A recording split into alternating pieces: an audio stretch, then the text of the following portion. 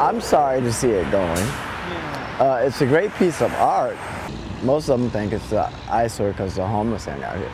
The homeless were hanging out here before the couch. They're going to hang out here after the couch.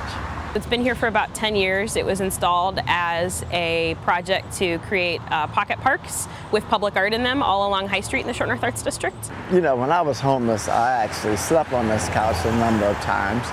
And it was more like a refuge, not a place that I wanted to live. But sometimes, you know, during the day you would need a place to actually rest, you know what I mean? Yeah, I was just walking by one day and I saw it and I was awestruck.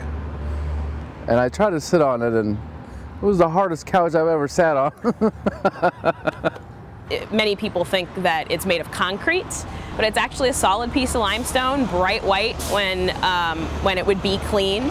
And unfortunately, in its current location, it's really difficult to clean it.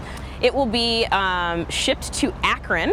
The artist who originally created it in 2004 is Robert Huff, and he will be spending the next 6 months with it, repairing it, restoring it to its original condition, and then when it returns, it will go to the Cultural Arts Center downtown in their outdoor sculpture garden for people to enjoy there with a lovely plaque that says, "From the Short North."